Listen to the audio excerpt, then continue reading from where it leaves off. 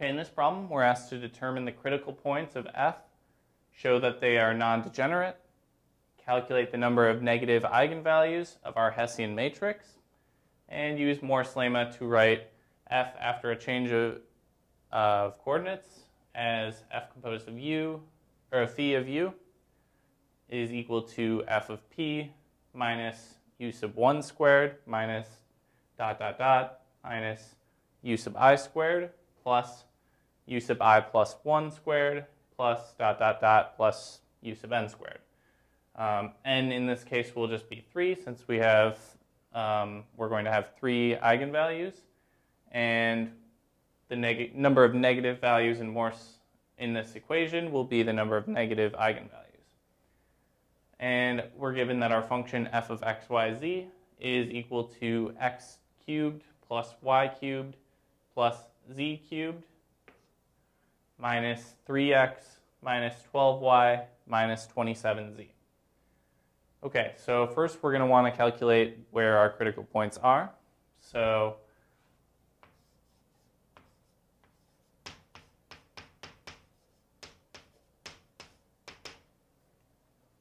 we'll calculate the gradient vector of f. Partial derivative of f with respect to x is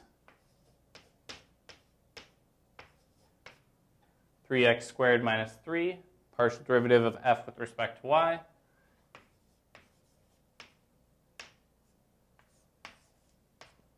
is 3y squared minus 12. And the partial derivative of f with respect to z is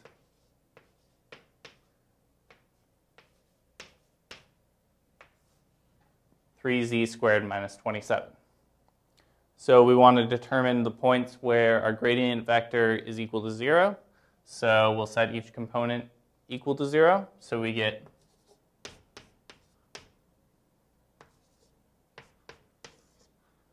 the first component is 3x squared minus 3 equals 0.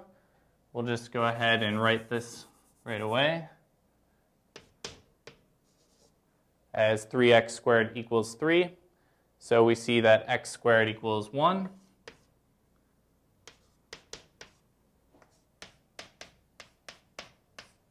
Or x is equal to plus or minus 1. Similarly, we'll solve for setting the second component equal to 0.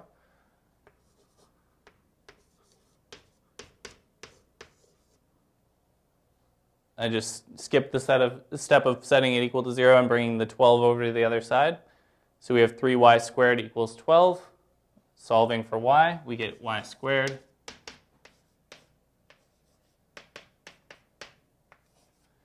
is equal to 4, and y is equal to plus or minus 2.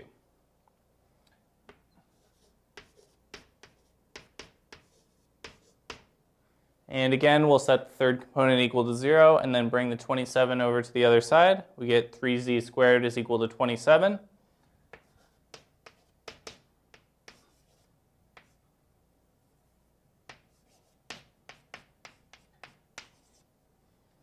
Or z squared is equal to 9, which tells us that z is equal to plus or minus 3.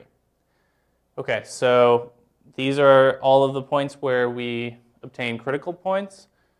I'll just count them really quick because it's pretty quick. So there are 2 different choices for the x component, plus or minus 1. So we have 2 times the number of possibilities for the y component, which is 2 again, plus or minus 2, times the number of possibilities for the z component, which is plus or minus 3, is 2. So we have 8 different critical points for our function f, which is a lot, but we can do this. So we want to calculate the number of, so we now want to show that they are non-degenerate. So let's get our Hessian matrix.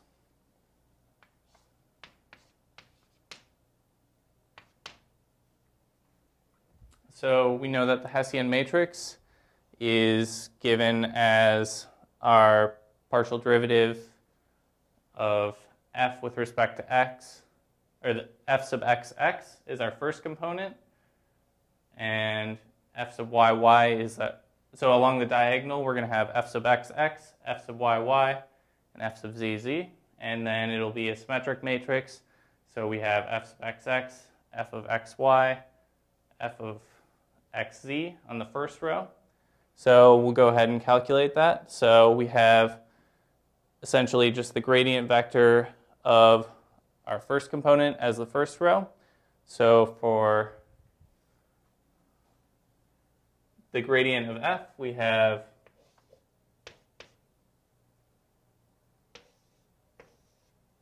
six x, 0, 0 is our first row. And for our second component, the gradient vector of that is 0, 6, y, 0. And the gradient of our third component is 0, 0, 6, z.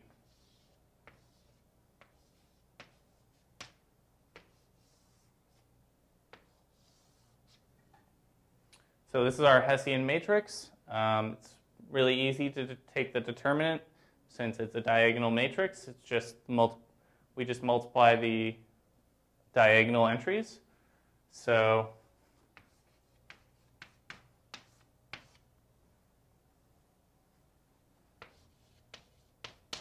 the determinant of our Hessian matrix is equal to the determinant of this matrix, which is equal to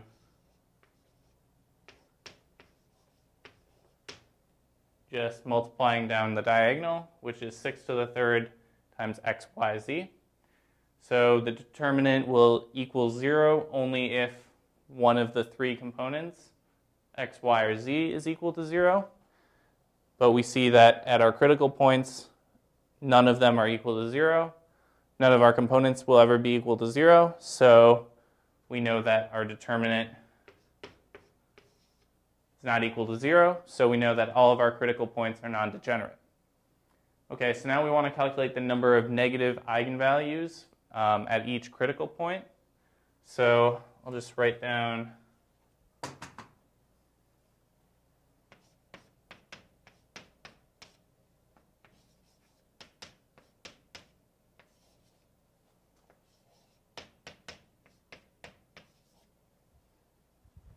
our critical points are when x is equal to plus or minus 1, y equals plus or minus 2, z is plus or minus 3.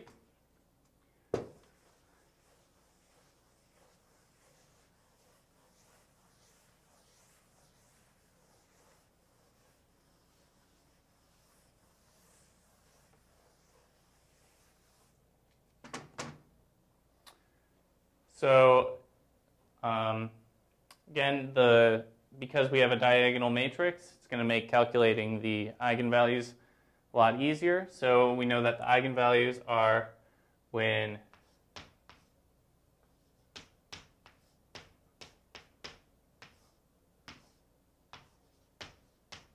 we want to calculate the determinant of the Hessian matrix minus lambda I is equal to 0. So Hessian matrix minus lambda I, we're going to just subtract lambda along the diagonal. So again, we'll have a diagonal matrix.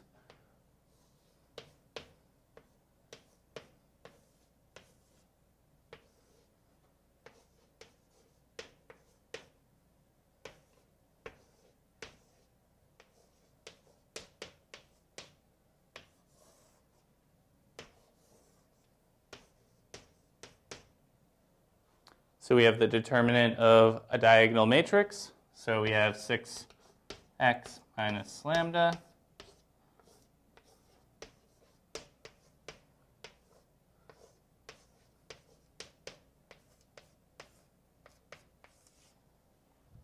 times 6y minus lambda times 6z minus lambda equals 0. So that's going to occur when lambda is precisely 6x, 6y, or 6z. So we know that our eigenvalues are going to be, so if we have x as plus 1, we'll have lambda is equal to 6. It solves it. So, or for that matter, when any one of our components, x, y, and z, are positive, we'll have a positive eigenvalue, since our eigenvalues are simply the values along the diagonal, and that the values along our diagonal of our Hessian matrix. So that means that also when our components are negative, then our eigenvalues are going to be negative. So we'll just remember that if our component is negative, then we have another negative eigenvalue. So let's go ahead and write all of these points.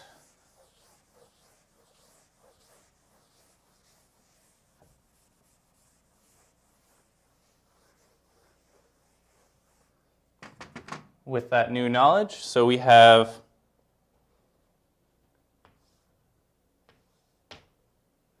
so I'll just write them as the right-hand side of our equation, but you can fill in the left-hand side. So our first point, we'll let all of our components be positive. So we have 1, 2, 3.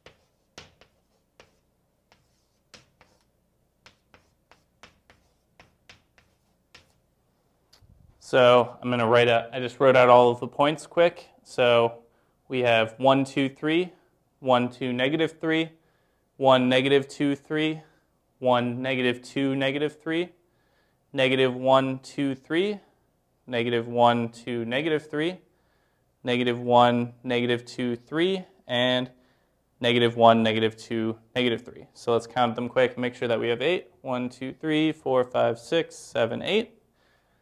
So we have our 8 points, our 8 critical points, and with our knowledge that if any one of them is negative, we have another negative eigenvalue. So we can just count the number of negative eigenvalues, and that will tell us how many negative signs we need. So the first term, they're all positive, so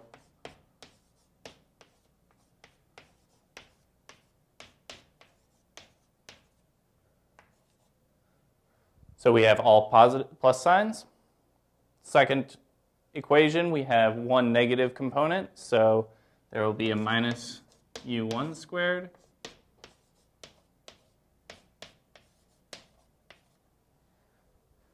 So we have minus u1 squared plus u2 squared plus u3 squared, since we have 2 positive and 1 negative components. And again,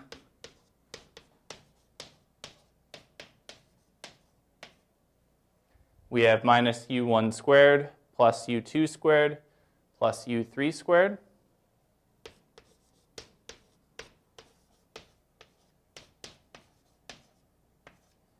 And in this equation, we have 2 negative components. So we have negative u1 squared minus u2 squared plus u3 squared.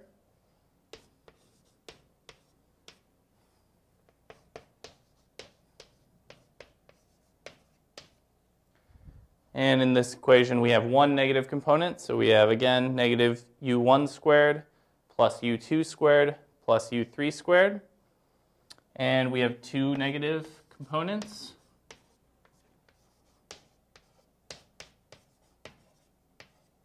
So we have a negative u1 squared minus u2 squared plus u3 squared. And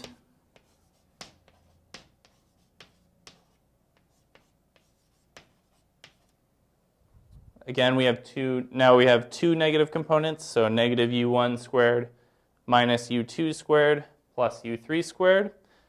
And finally, we have 3 negative components, so all of our terms will be negative.